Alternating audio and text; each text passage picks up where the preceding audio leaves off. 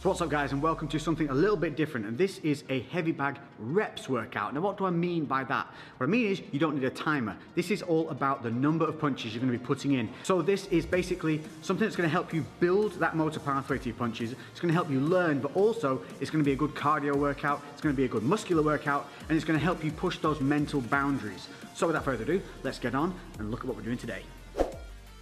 First things first, equipment that you're going to need. Some simple gloves, 12 ounces to 16 will protect your hands enough for this. Most gyms will have them for you to borrow, so don't be afraid to ask. If not, you can get any old relatively inexpensive ones. I've got these Venoms, I think they're called the Venom Elite or something like that. I'll link them in the description below. Simple Amazon buy, so check these out, I could recommend them. Number two is footwear. Make sure that you have something on your feet that's going to give you the support that you need. You do not want to be wearing running trainers. If that's all you've got, do it barefoot. That's absolutely fine. But if you want to invest in something cheap and cheerful, which I've used and has lasted me a long time, some of these bad boys. So these are some relatively inexpensive Lonsdale boots. Again, I'll link them in the description. They cost around £30–35. The last pair I had lasted me literally 3 to 4 years. I can't remember what, because I had them that bloody long. So this is specifically a heavy bag routine, and I'm going to show you why. This may look like a relatively heavy bag, but if we give it a little shot, you can see how much movement there is in that bag. Now, because we're going to be doing punching in numbers, we need something that's going to offer some resistance. Enter Big Red. If we hit Big Red, it doesn't go anywhere, and that's exactly what we want. We want our punches to be landing nice and solidly and transferring all our energy into the bag. If the bag swings or moves or is too thin and we miss, that's when we risk hurting ourselves. So the workout itself, it's called tens. What does that mean? It's simple. We're going to do punches building up to 10. It doesn't mean 10 punches, you're going to be doing much, much more. But we're going to go from 1 to 10. We're going to go from jabs to hooks to combinations. Now this isn't about time, this is about numbers. So if you get tired, you suck it up, you reset, and you just keep driving through. This is going to be great for pushing through those mental barriers. Often, the body can keep going, but the mind quits. This type of training will help you push through those mental barriers and let you know that the body can keep going even when you feel tired. Additionally, this is going to help you build those motor pathways for learning to throw those punches correctly, because this one, again, is not only about time, it's not about speed either. So, we're looking to get some good connections with the bag, we're looking to think about what we're doing with every punch, and we're looking to get better as time goes on. So the way tens works is simply this, it's numbers of punches. We're going to start on the left side, then move to the right side, so each one is done individually. You're going to start with a single jab, then you're going to do 2 jabs, then 3, all the way up to 10. Then switching to the right side, we're going to start with the straight right, 1, all the way up to 10. Then we go hook, hook, and then we go into the combinations of just 1-2s. So you're going to be throwing a lot of punches here, but what I want you to do is reset with every single punch. I don't want you just throwing like this, nice and short and sharp. You want to be extending through with every punch, resetting every time. That's going to help you build those motor pathways and good habits, so that when you do the bag work that's free and timed and you're moving around, your natural instinct is going to be to throw that punch correctly and keeping that guarded hand up. Now, if you're new to the bag work, or you just need a little bit of a reminder, I'm constantly reminding myself to do things. That's the only way we learn. Let's just start with the foot placement and how we should be throwing these punches. So, taking a look at the feet. Front foot wants to be planted, back foot wants to be slightly elevated. We're going to be rotating our hips through the punches, and we drive through that back foot. So what we want to avoid is leaving the floor at any time. A lot of people have a tendency to jump whilst punching. So we want to stay planted, we're going to roll through. I'm right-handed, so my left side is my lead side. If you happen to be southpaw, obviously your right side would be your lead side, and that would be your lead leg. But for me, left leg is the lead leg. From here, I'm going to keep my hands up high, keeping my guard, and you can see my left shoulder is further forward than my right shoulder. So we're not standing square on. From here, what we're going to do is we're going to throw the punch out, we're going to roll the hips through, we're going to keep this right hand up, and then we're going to return back in a straight line to the chin. These are the mechanics that we want to start building in and making a good habit. So I'm making sure that I maintain my distance, because at this point I'm probably a little bit tired. So just making sure that distance stays and I'm not stepped in too close. At any point, if you do step in too close, just reset and stand back out. It should go something like this. 1, 2.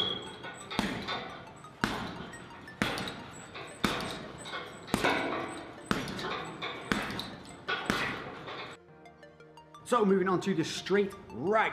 This is a much bigger shot. So it's going to travel more distance, it's going to be a little bit slower. So again, don't try and go too quickly. We're going to keep that left side forward, not standing too square.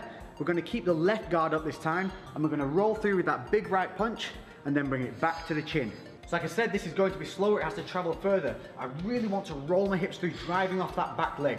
So the right one, Keeping that distance, making sure that you've got that range coming through, bang, bringing that left hand up to guard. So as you come through, get in the habit of just popping that left hand up. So when we're throwing them in multiples, slow it down, make it count.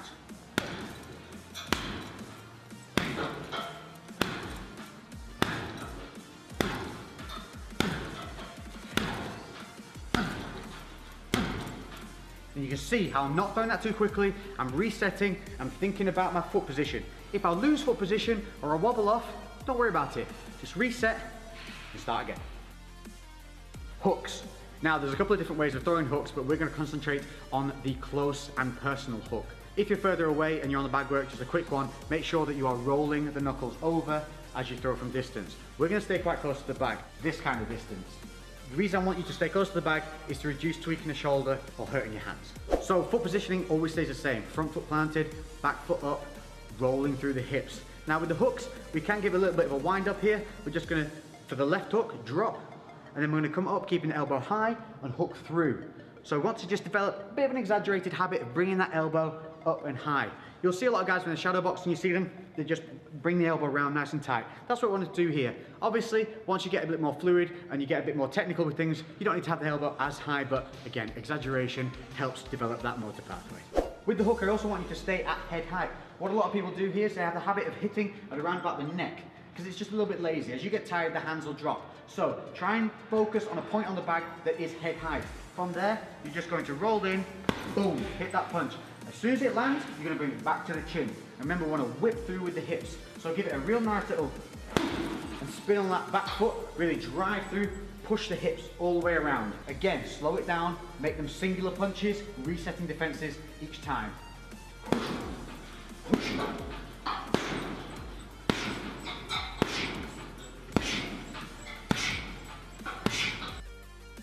Now if you're like me, one of your hooks will feel more comfortable than the other. For me, my left hook's very natural, but the right hook seems to feel a little disconnected because it's traveling further. With the left hook, I tend to turn my hand over and really bring it in. With the right, I tend to like to punch up close with the hand like this rather than this. So I'll come in with the right hook like so.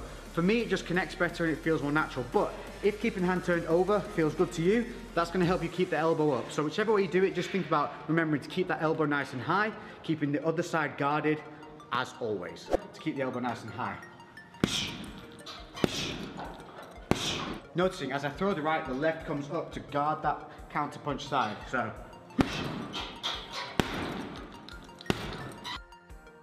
So by now, the sweat should be flowing, you should be feeling it in the lungs, and we're gonna move on to a 1-2 combination. Nice and simple. So for this, you're gonna be doing one punch straight after the other. You're gonna be coming in with a jab, then rolling back through with the straight right. So you'll have seen this often, a lot of people do it on pads and with the mitts, but what we don't want to start doing is those habits of bringing the hands down and rolling them under, or starting to stunt our punches. So again, slow it down, really reach, pop, pop, reset, pop, pop, reset. Now we're going to be going 1-2 counts as 1 rep. To stop with confusion of the numbers, simply count your right punch. So with every 1-2, this is going to count as 1, so it'll be 1, 2, 1, 2, 3, 4, 5, 3. Make sense? It looks something like this. Always keep the hands up as well. As you get tired, your hands are going to want to drop. So don't let that happen. So here we go. 1, 2, 3. Always counting that right hand. So now when I get to 4, it's actually 8 punches. And I'm only going to count the right.